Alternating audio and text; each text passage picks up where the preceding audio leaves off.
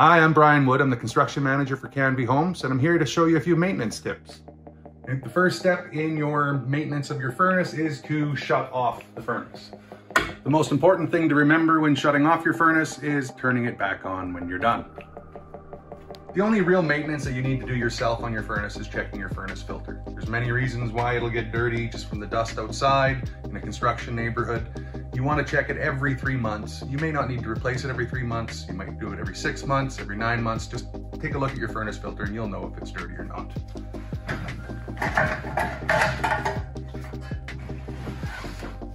This furnace filter is a 20 by 25 by 4. It's a good idea to have a few on hand for your furnace, and keep an eye at the arrow pointing the air direction. The airflow direction is important.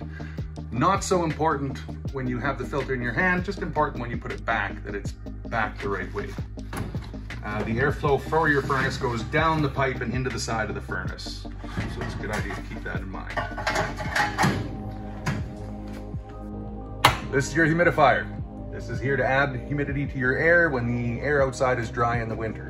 Your furnace knows when to do it. So there's a winter and a summer shut off on here. Just leave it at winter. Your furnace, your thermostat knows what to do with the rest. Inside there is just a filter that allows all the water to trickle down and the air to blow through it. And that air blows the water into your furnace's air and it releases it to the house. Over time, you get a calcium buildup onto here. So you just have to remove your filter. It pops out quite easily. And there it is there. If the filter is filled with white calcium, it's time to replace it. That's your hot water tank. There's not a lot of maintenance to it, but you can flush it once a year just to help make it live a little bit longer. You can get another 10, 15 years out of one of these if you flush it once a year to get rid of the calcium deposits.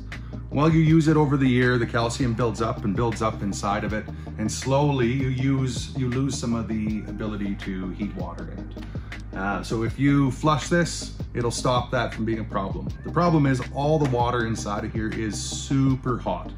So if you want to turn off your heat and then drain your tank through using water through your bathtub or your washing machine, that's probably the best. Once you've done that, you can then connect a pipe or a hose to it and put it into the drain and let it drain away. Just let it flush for 5 minutes and most of the calcium deposits that are in it will flush out. Once a year, it's all you need to do. This is your HRV. This is what gives you your fresh air in your home and keeps it nice and healthy. When you go to open it, it may be on. It's sometimes quite quiet. So just open it up an inch, let it shut down, because if it is dirty and you open it right up, you might get a mouthful of dust inside. Once it's open, you can take the cover right off, just put it out of the way. This is the filter. There's your pre-filter for the air from outside. If this is dirty, that means that the air coming into your house is dirty. Most commonly, you'll find this get dirty in the mayfly season when those tiny flies come, but they'll be trapped inside of here. They won't be able to get into your house from there. During pollen season, this could get filled with pollen. So it's a good idea anytime the pollen season comes and goes to come down here and check it. You want to check this probably every 3 months just to make sure it's running smoothly and the filters are clean. If this filter is dirty, this is the filter from inside your home. So the air that's inside your home goes through here. If this is dusty, that probably means it's a good time to get your furnace cleaned. Okay, so the air from the outside, the cold air will come in through one side of these metal sleeves. The air from the inside comes through the other side, and you use your warm air to heat up the new air before you expel it. So to clean you just simply pull them out. You can set them inside a bathtub. Just shake it around a little bit with warm water and then put it back into place. While it's out, it's not a bad idea to do a wipe down inside of here just to remove any dust.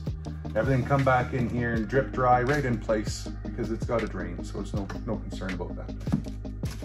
Okay, and that's all there is to your HRV every 3 months.